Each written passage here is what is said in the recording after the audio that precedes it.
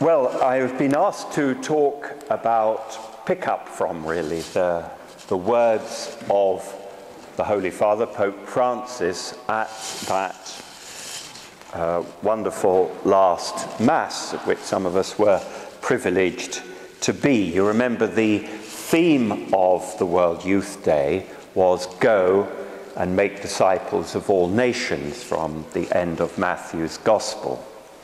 And the Holy Father took that text, and this is how he began his homily at that Mass.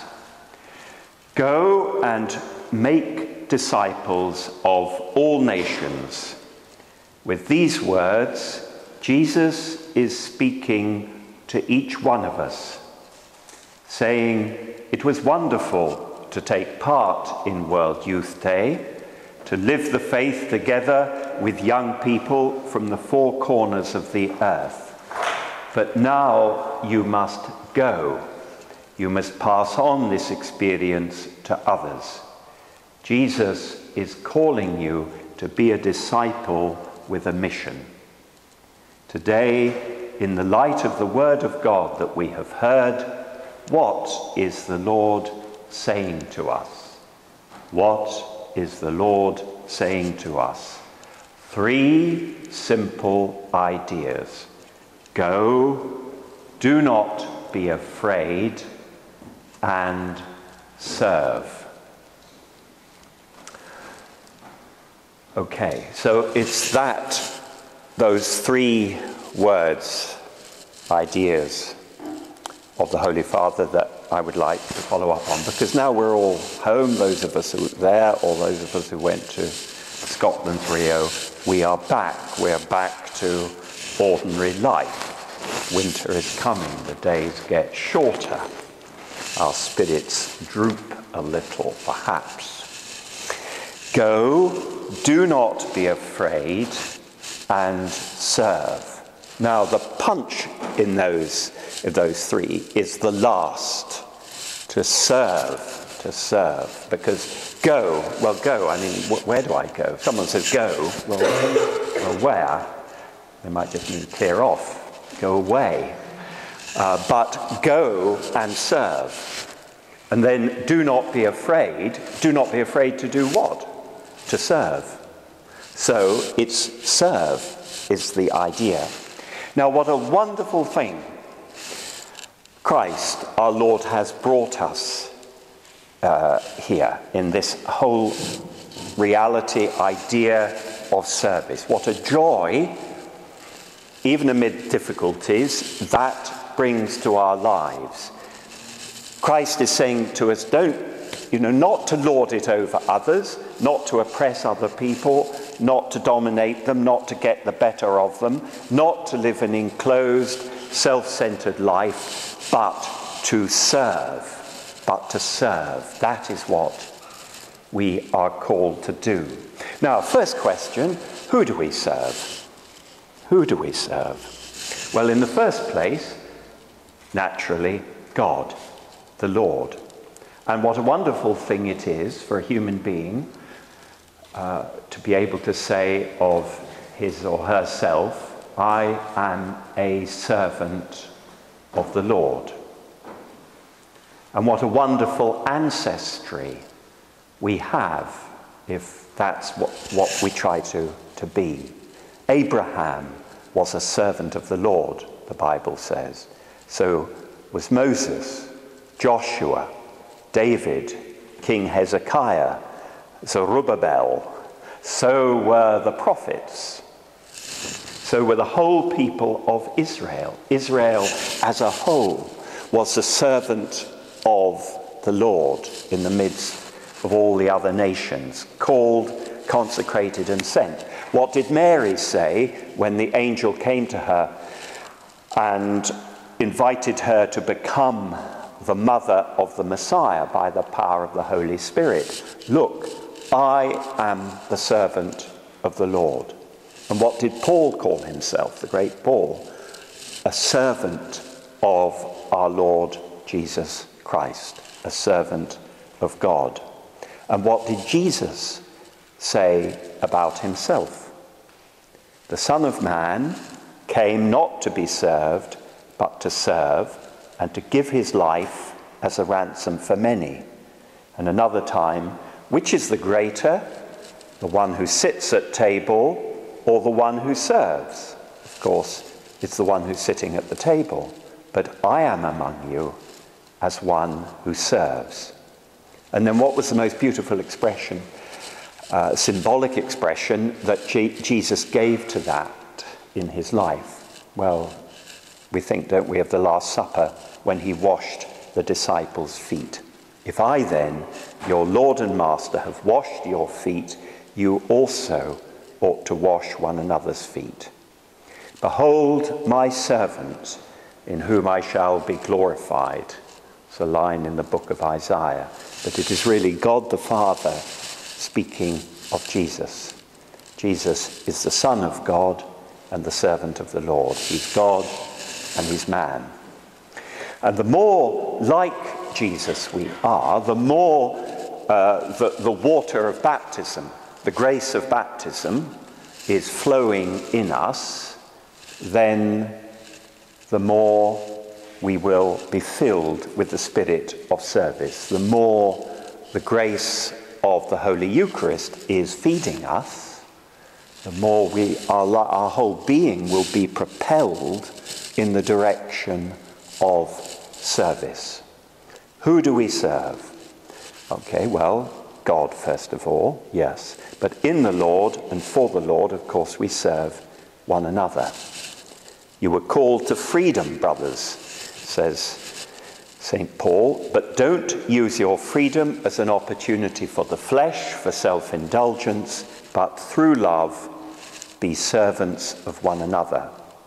Now, funnily enough, you know how there's the divine office, and there's an office of readings each day, and today the second reading there was from one of the early church fathers called Gregory of Nyssa. And he says, the servants, this is a beautiful line, the servants of Christ are redeemed, which means liberated, for service of the brethren. The servants of Christ, that's what we become by faith and baptism. We are freed by Christ, like what Daniel was talking about, the girl who freed from drugs by turning to Christ. But what are we freed for?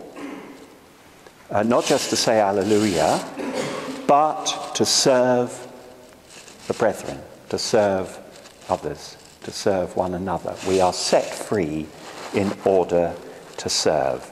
Whoever would be great among you must be your servant, said Jesus, and whoever would be first among you must be your servant.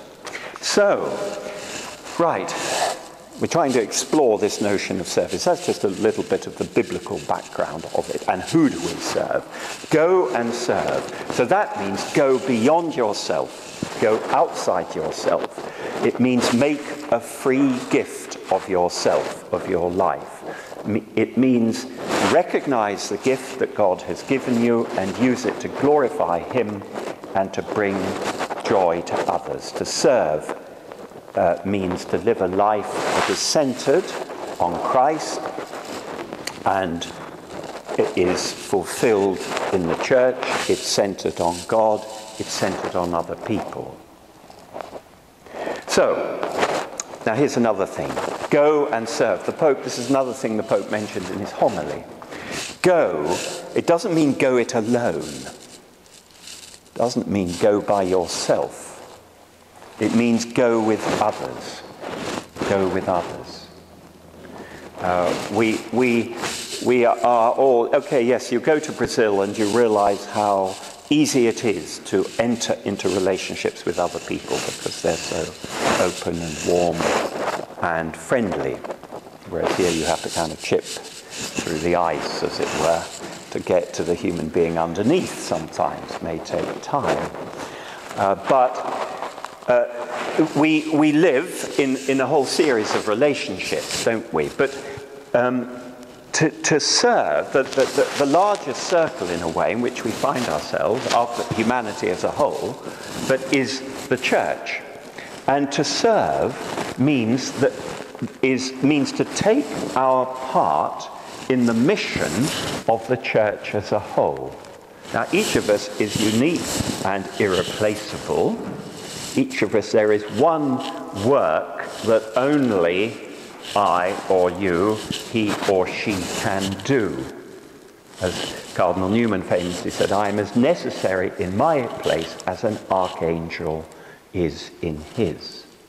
There is something to bring creation to its perfection, to participate in the work of Christ, to be a living member of his body. There is something that I alone can do, but I do it with others. I do it with others. You'll have heard of the great German conductor, Herbert von Karajan. And he said, he was asked once, what do you look for people in your orchestra who are going to play in your orchestra, the Berlin Philharmonic or whatever? What do you look for in these musicians? He said that they have the music inside themselves and that they can play in time with others. Those are the two things. To have the music in yourself, but to be able to play in time with others. To be part, and we are called to play God's music in the world. That's what the church is to be. Christ is the cantor of the universe. Christ is the great singer of the universe. And the church sings with him. And this music, not just singing, okay, we've got to play that kind of music, an orchestra, got to get the orchestra in it. And each of us, somebody's got an oboe, somebody's got a flute, somebody's got a guitar and all of this. But we are playing in an orchestra. There it is. So, and then again, the parish. This is where the parish comes in, because when it becomes concrete, usually the usual way in which we live our belonging to the church is in a parish, or we may find some other group to which we belong, or some form of association with a religious community, or a prayer group, or whatever. But that's the first thing is go and serve means go outside yourself to God and to others. And then it means to serve with others. And then the Pope says, don't be afraid. Don't be afraid. Now, why would we be afraid? Well, I suppose because we might lack self-confidence, or we feel we have nothing to offer. And then that can develop, because actually if you do follow Christ, and I mean Christ could not have been clearer about this in the gospel, you've got to expect trouble. You're going to be criticized, probably. The one thing probably we most fear is being ridiculed, don't you think? Being laughed at. That's something we are very frightened of. Very frightened of being laughed at, making a fool of ourselves. And Christ says, well, yeah, you won't just be laughed at, people will actually hate you. And so to serve is to suffer. There's no possibility of serving that does not entail suffering. And we can be frightened by that. When John Paul II, you remember, in 1981, on the 13th of May, he was shot in St. Peter's Square. By the grace of God and the prayers of Our Lady, he wasn't killed, but he was seriously wounded. And he fell to the floor of the Pope-mobile, and he said, I mean, only John Paul would say this.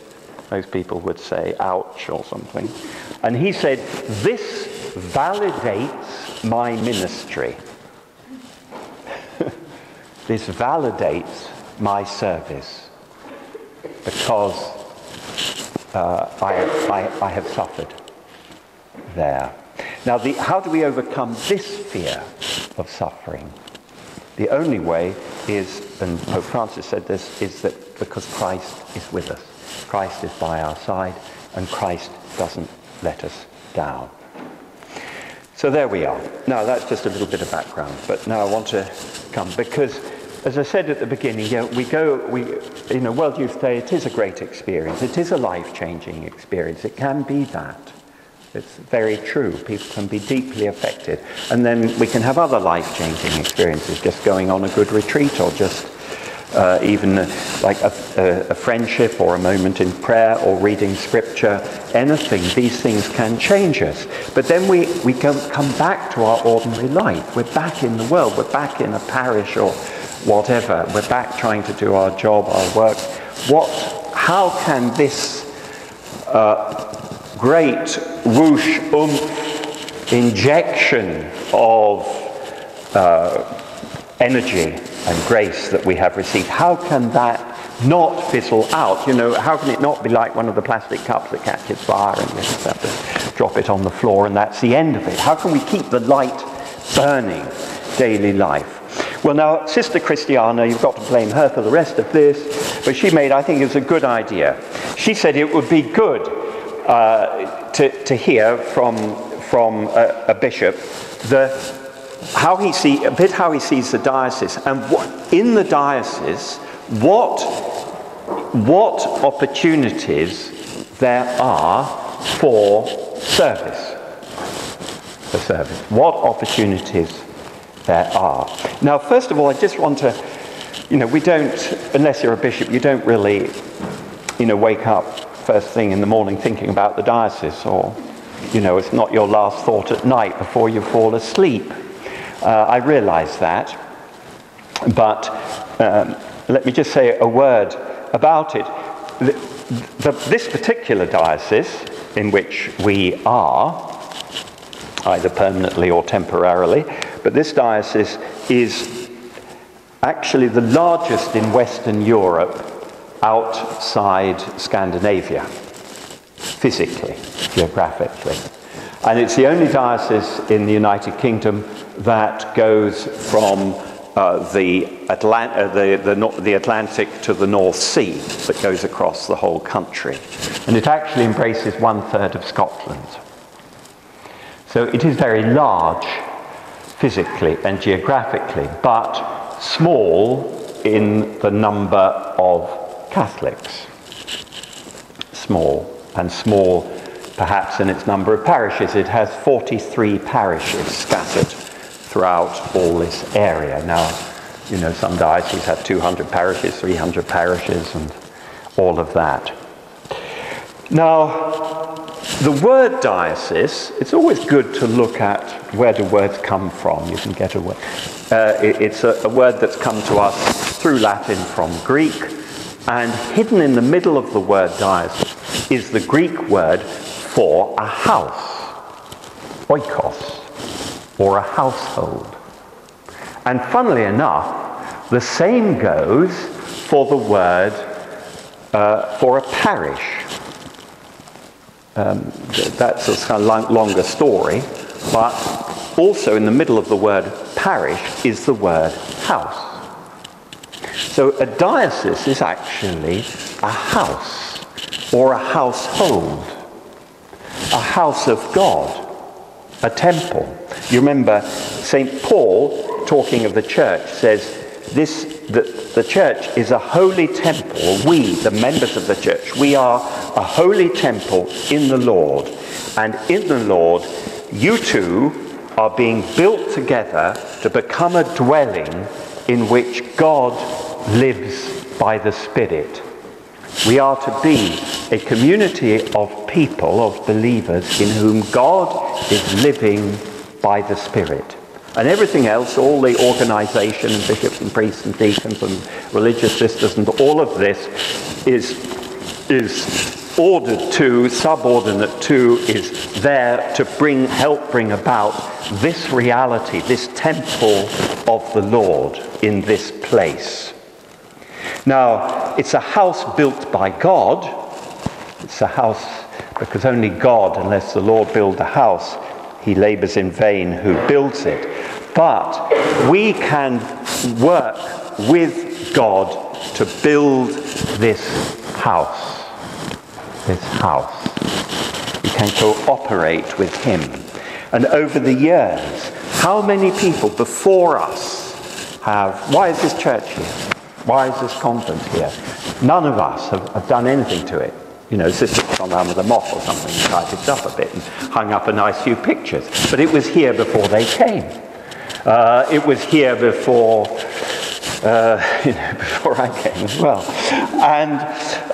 And so it is throughout. So it is through everywhere. We are living on the shoulders of other people, on thanks to their work. But now we are alive. We have one life. What will we do? What will we pass on to the next generation? What will people in 100 years look back and say about us? What did we do to help build the house of God in this place? There's a question for each of us, because each of us has a role to play. A diocese is a group of Christians united around their bishop and priests. Here's a further point. This temple, you remember how our Lord says of the temple that my house will be a house of prayer for all nations. For all nations. And, well, our own diocese has many nations represented in it, which is very good. But we are not just here to be what they call a holy huddle, right? We are a diocese, the Christians who live in a particular place, united by their faith, united through the celebration of the same sacraments, and united with their bishop and the priest, and the bishop is in communion with the Bishop of Rome, so we're in communion with the church throughout the world. All of that, we are sent to the people among whom we live. We live. We are on a mission, because the church is by nature missionary. So the question is, how can each of us individually and together serve in this place, in the diocese? How can we help build the house of God? How can we share the mission of the church in this place? Now, I want to suggest, sorry, you probably thought about time I finished, but actually I'm only just beginning now. I've got 7 ways. 7 ways. And I will ask you at the end to give them back to me, just to make sure I haven't wasted my time. Or yours. Right, how do we... Right, number 1. Now, this is it. The first is very down to earth. It's just through our ordinary life and work. Now, it is a famous temptation, you might say, in the spiritual life. We meet God. Our lives are changed. And we discover prayer. We discover the joy of being with God. And that is very good. And it's right that that should be, as it were, indulged. But we mustn't stop there. Or we mustn't overlook. Ordinary life can then seem rather drab and uninteresting. And it's much more exciting to go off to events and have your heart moved by music and to pray and to testify and all of this. But we mustn't think that serving God and the church means just doing holy or churchy things. It doesn't. It's for our whole life. And if you're a lay person, then most certainly it doesn't mean that. Now, it's the teaching of the Second Vatican Council and of Blessed John Paul II in Christi Fidelis Laici, that the specific vocation, if you are a lay person, your specific vocation is to sanctify, to Christianize, which also means to humanize, ordinary life in the world. In other words, when raising a family, you do, and or doing a job. Doing those things in a Christian way, enlightened by faith. So actually, if you're going to ask the question, what does the diocese most need? What does the church in this place, in the north of Scotland, most need? It most needs the beauty of a married life according to the mind of Christ. That's what it needs. Christian marriage, Christian families, Christian couples. The domestic church, it's called, the church in the home. Just to be a husband or a wife, a mother or a father, in a Christian and Catholic way, it's a service to the whole of humanity, actually. That sounds pretty melodramatic, but it's true. It goes beyond yourselves. John Paul II used to say, the future of humanity passes by way of the family. In my own life, the sort of implosion of family life is, I think, one of the biggest changes that's happened. There was a security in family life when I was young that just often isn't now. But there you are. Now, and what does the church in this place most need, secondly, is we're still on point 1, though, is Christians, true, unashamed Christians in the world of work. In the world of work. Now, thanks to Christianity, our society is actually deeply imbued with the idea and ideal of service. I mean, you see this word service everywhere. I was coming along and the bus comes along and says, sorry, not in service. Bus isn't in service. But as Christians, we're talking about service. The first service is married life, family life. Another service is that we live our own work, we do our own work, whatever it may be, as long as it's honest and honourable, precisely as a service. In other words, so we don't just think of, say the company for which I work may make lots of money and so on, but we think for the people that our company or our profession is meant to serve. Now that's more obvious in some fields of work than others, but we talk of military service or the armed services. And the military people, it's actually a very noble way of life, as long as the causes in which you fight are just. But a soldier is a servant of the defence of his country and the maintenance of peace. But think of nursing and the whole medical profession. What a service. Think of teaching. Or again, we speak of the civil service. And being a civil servant, we speak of the fire service. People who work in shops or restaurants or hotels and pubs are there to serve their customers.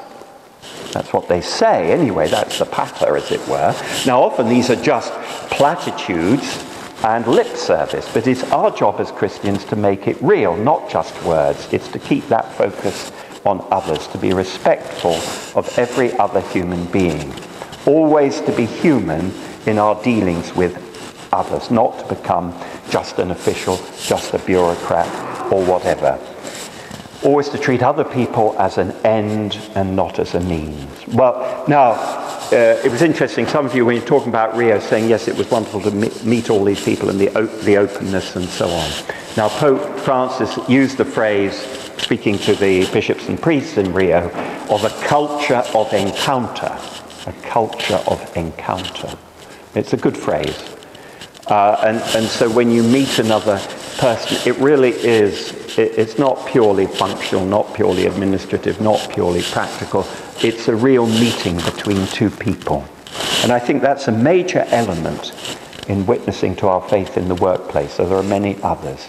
But Pope Francis says often to all of us, we mustn't be inward looking, we must go out, we must go to the edges of society.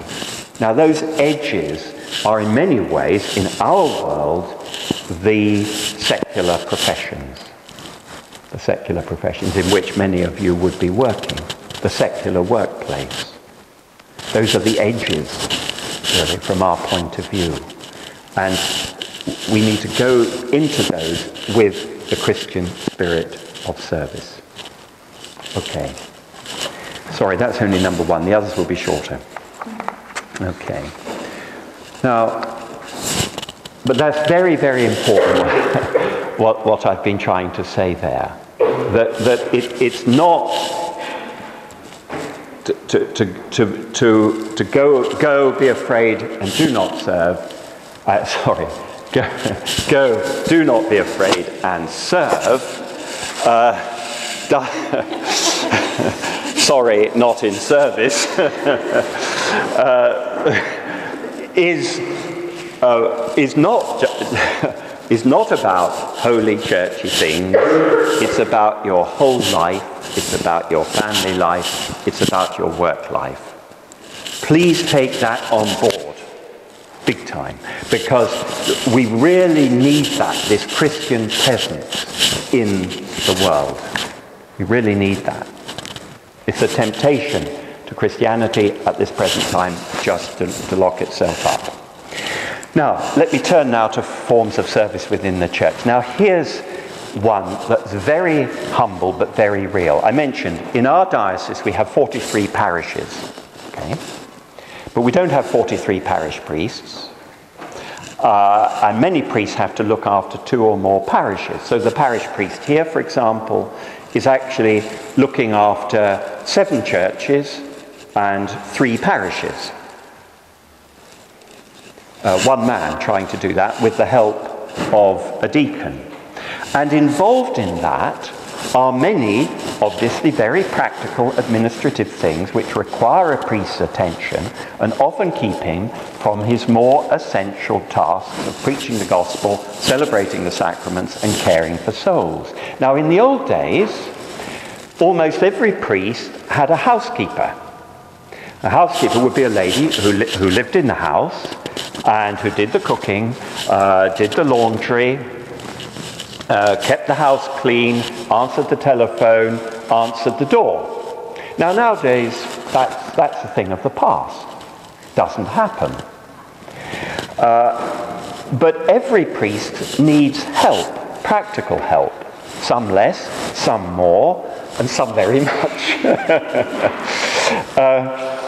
Not perhaps with cooking, because what with supermarkets and microwaves and ready meals and so on, you can more or less get through life without a professional cook. But, for example, the parish's finances, the fabric of the churches and the other properties, computers, websites, his car, plumbing, joinery work, all these things which can take up an awful lot of a priest's time. I mean, some of them like doing that, and that's fine. But if you have a skill in any of these areas, why not offer it? If we're talking about coming back, as it were, from a high, coming down the mountain of transfiguration to the plain again, what are we going to do? Let's do something. Don't just emote.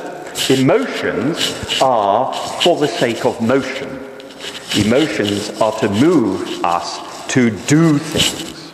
And the thing we are called to do is to serve. But if you have a skill then, why not offer it in this way? If you're good with figures, you can do accountancy or whatever. But there are few greater blessings for a priest than the discreet, effective, dependable helpers of this kind. Maybe occasional, maybe on a regular basis. But it's a real, humble, simple, practical thing, a background service of the church and her mission. Okay. Number 3. Now, we know how important to the life of the parish and the life of the church is the celebration of the liturgy. And here's another great field of voluntary service in which some of you I know are already heavily engaged. But there are so many roles here. We go to Mass. So you just go along to Mass and the priest turns up and says Mass. But there's an awful lot behind that. There's an awful lot before that and after that of practical stuff. You need a sacristan, somebody who looks after the sacristan. What about altar servers, readers, people who are going to help with the children's liturgy if you have one, organists, musicians, singers, choir members, pass keepers, cleaners too. All those, there's a whole realm. Again, this is pretty humble stuff, but it's rather beautiful. We know the second Eucharistic prayer. We're giving thanks that you have held us worthy to stand in your presence and serve you. Stand in your presence and serve you. We give thanks. It's just such a privilege to come before God in the liturgy and stand in your presence and serve you. Well, that applies to the priest, that applies to the people who are praying there, but it applies also to the people who are helping this liturgy happen in a beautiful and dignified and prayerful way. We have a very fine master of ceremonies in this diocese, who mainly at the cathedral, and Mr. George Brand. And those words are the inspiration of his life. He loves those words from the second Eucharistic prayer, that you have held us worthy to stand in your presence and serve you. Serve you, you see. There you are, the magic word. It's what the angels do. The angels are serving God in the liturgy in heaven, and we can serve God in the liturgy on earth. Fourthly, faith formation.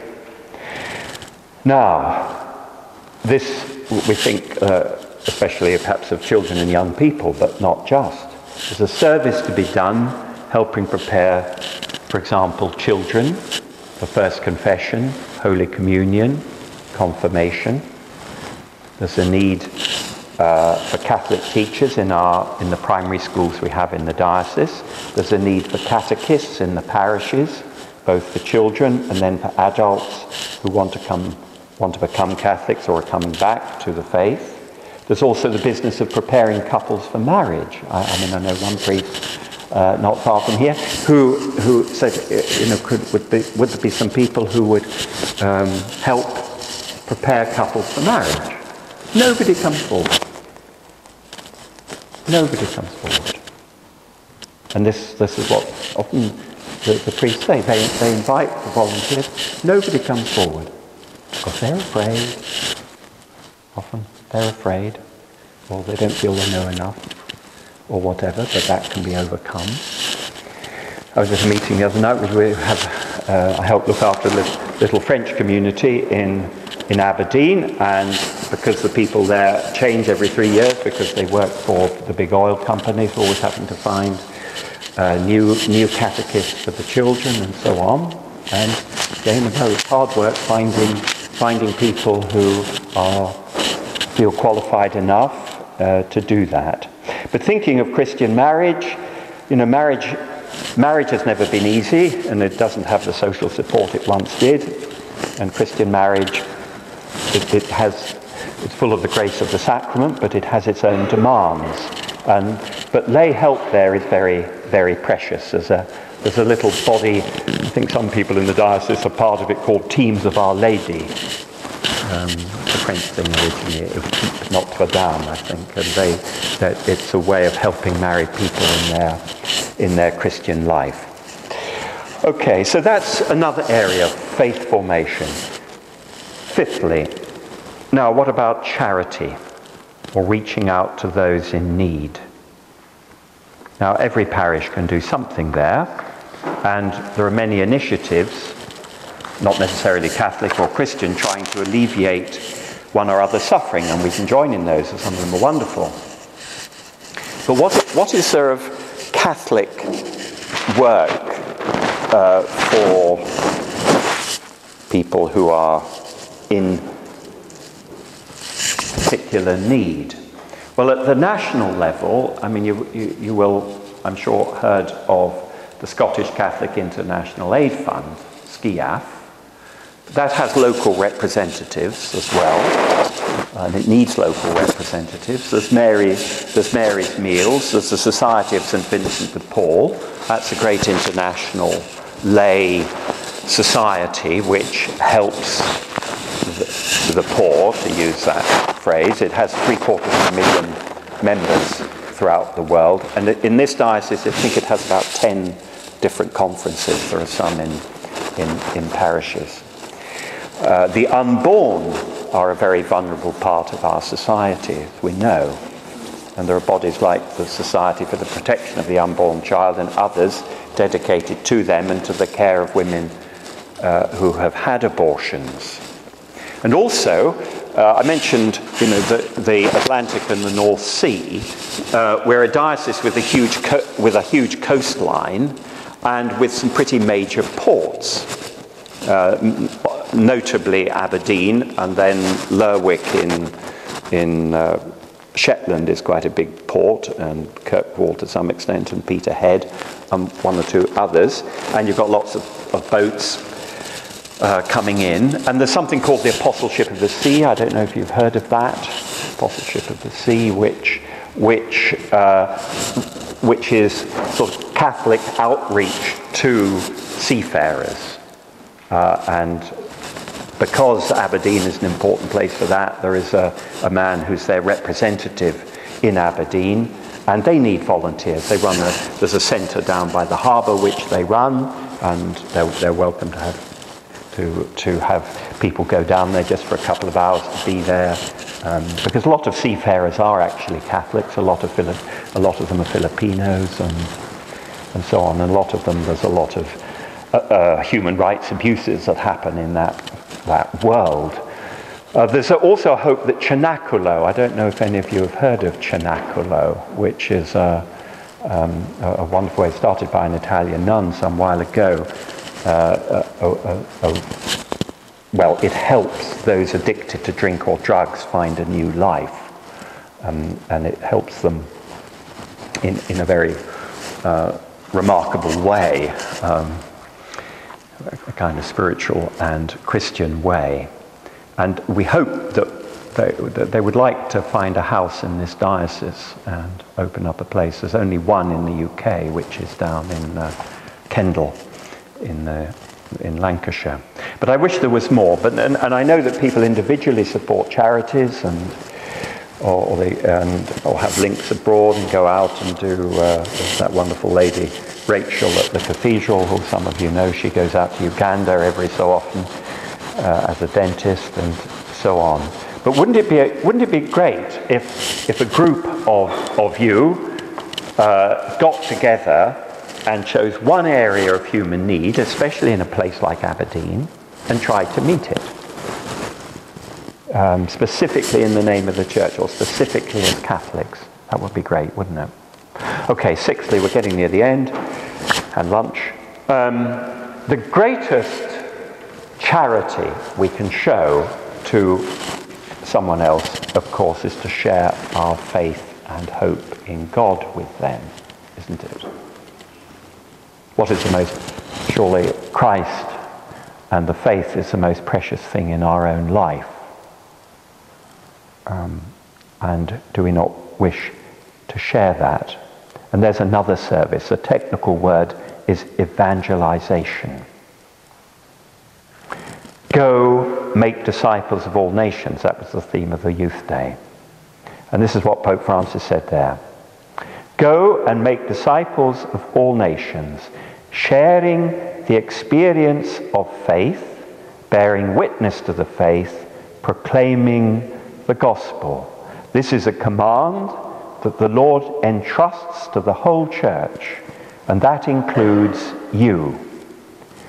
But it is a command that is born not from a desire for domination, from the desire for power, but from the force of love, from the fact that Jesus first came into our midst and didn't just give us a part of himself, he gave us the whole of himself.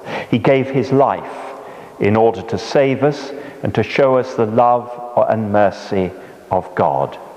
Jesus does not treat us as slaves, but as people who are free, as friends, as brothers and sisters.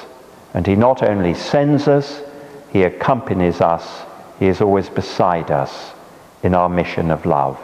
Where does Jesus send us? There are no borders, no limits. He sends us to everyone. The gospel is for everyone, not just for some. It is not only for those who seem closer to us, more receptive more welcoming. It is for everyone. Do not be afraid to go and bring Christ into every area of life, to the fringes of society, even those who seem farthest away, most indifferent. The Lord seeks all. He wants everyone to feel the warmth of his mercy and his love. Well, perhaps some of us have some way to go here. And you know, I think quite a lot of consciousness raising is needed on this point of evangelization. Because in Scotland and the United Kingdom, we have long belonged to a rather vulnerable minority. And so we have kept a low profile. And we've done our best to make ourselves respected and respectable. We've been middle-classed, actually. But the danger is that we always keep our head below the parapet. Or we think of our religion, our faith, as something to help us, or to help me through life, sort out my problems, and get me to heaven. And not as a gift to be shared. We don't go. Perhaps we're not filled enough with the joy of our faith, or perhaps we're not in love enough with Christ. Perhaps that flame has burnt a bit low. So what can we do? What can we do? The Emmanuel community, which is one of the new communities, is, I think, one person, now two people, I think, in Aberdeen who belong to it. They run schools of mission. They have them in a few cities in the world where you can go for a year, live an intensive Christian life, and be formed as an evangelist. And I think there are more things going on in England than there are in Scotland in this way. There's also something called night fever, which I believe Father Keith is going to introduce at the cathedral, which is a good idea. And there's also, this is a slightly different thing, and if any of you are interested in this, I'd be pleased to hear. It was an initiative that was started in England at the time of the Pope's visit, Pope Benedict's visit in 2010. And before the Pope came, then there was a massive hostility in the media towards Pope Benedict. It was terrible. And so a group of Catholic lay people down south said, look, we need to be available and trained to present a positive picture of the church in the media. And so they set up a thing called Catholic Voices. And in fact, they did very well. There was this group, they were trained, they learned how to do interviews, all this kind of thing, how to appear on the television, how to make a statement, how, when you're asked one of these crazy questions, not to get annoyed, but to turn it round and make the point that you want to make, all that kind of thing. And they did very well. And so, in fact, the media's perception of Pope Benedict, I mean, this was largely through Pope Benedict himself, but still these other people helped, changed completely. And the whole thing became positive. But there are so many controversial issues at the moment, or so many issues where we only ever hear the anti-Catholic position, really, and that's just put out there again and again and again. And these are what we need, instead of poor old bishops standing up who don't know how to do it and nobody's going to listen to anyway. We want lay people who are trained and qualified and are ready to put their heads above the parapet and write letters to newspapers or make themselves known to the local newspapers, local radio stations, local television or whatever, or even national television, and be available, put their names out, as it were, that I'm ready to speak. If you want someone to talk about a Catholic thing, I'm ready to do it. And they offer a training. And I would like to get a group in this diocese of enough lay people, I've some already, who would be interested, because we can invite these people up. They do a 3-day training, doesn't cost nothing, so the more people you have, the better, because that shares the cost. So if any of you would be interested in that, you might let me know, and then I'll do that. Sorry, I'm going on too long, but I'm nearly there. Now, I began with the idea of the specifically lay service of living as a Christian in the family and in the workplace, secular setting usually. But I'll end with the well-known and very precious services of the consecrated life, religious life, and the ordained ministry of deacons and priests. Now, I don't like putting those together because they are distinct, but nonetheless, for simplicity's sake, we'll do it. Now, only a few, of course, are called to this, but those few are for the many. And both the consecrated life and the ordained ministry are very intimate ways of sharing in the mission of Christ and the church and of serving other people. They are a form of friendship with Christ. They're not jobs. They're a way of life. That's what's beautiful about them. They ask a lot, they ask everything, the people, but then they give you everything. They bring you everything. And they're a real way of giving your life in service. It requires sacrifices, most visibly of being a father or a mother, but they have their own fruitfulness and fulfillment and joy. And the beautiful thing about that, these ways of life, and there are many different forms of religious life, of course, consecrated life, many different forms. But the beautiful thing about them is, it is the possibility they offer to you of coming close to the heart of God, the merciful heart of God, and close to the heart of the people whom you serve. Because you meet people, you touch people, people reveal themselves to you at the level that is deepest. We are all, I don't know if there was an interesting interview with, I was giving lots of interviews at the moment, but with the Pope, and first of all, this was being done by another Jesuit, and the first question that was put to the Pope was, who are you? Who are you? And the Pope went silent. And then he said, I am a sinner. Wonderful answer. I am a sinner. Now, can anybody tell me what his motto is?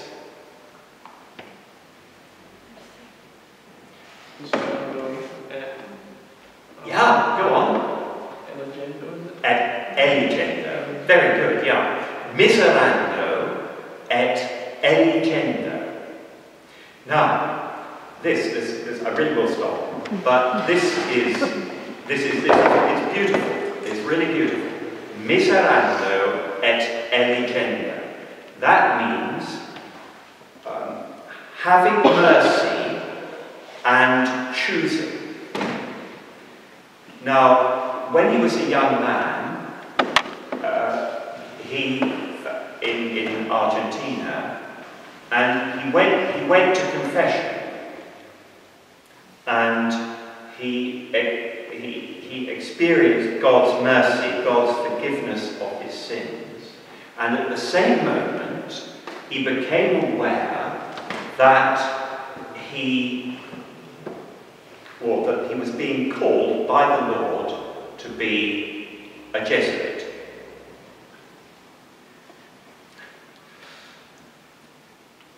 Miserando, he received the mercy of God, and eligendo, being chosen. He found his vocation at that moment. And this is it. We have received the mercy of God. But within that mercy, in a way, well, it's amazing what the Lord does, that he then asks us to do something. asks us to do something. It's like Peter, do you love me? And then feed my sheep. Feed my sheep. Peter, full of sorrow for his betrayal of the Lord at the time of the Passion, Jesus says, do you love me? Jesus has mercy on him. That's the forgiveness of Jesus, showing his forgiveness there. And then saying, feed my sheep. Now, the phrase, miserando et eligendo, comes from the writings of St. Bede the Venerable, who was an English Benedictine monk and a great commentator on Scripture. And he is writing about the story of Jesus' call of Matthew. Matthew, the tax collector. Okay. Miserando et eligendo. You remember the story? Matthew is sitting at he's a tax collector, and he's sitting there with his pile of money. Jesus walks past, looks at him, and from a Jewish point of view, he would have been an outcast because he was collaborating with the occupying power and dealing with, a collaborator. Jesus looks at him and says, come, follow me. Come, follow me. And St. Bede, commenting on that, said, Jesus looked at Matthew, miserando et eligendo, having mercy and choosing, making him an apostle. So each of us, I think, it's a beautiful motto that the Pope has chosen there. Miserando et eligendo. So our Lord, we can think, it's a great mercy to have gone to World Youth Day. It's a great mercy we receive every time we go to confession. It's a great mercy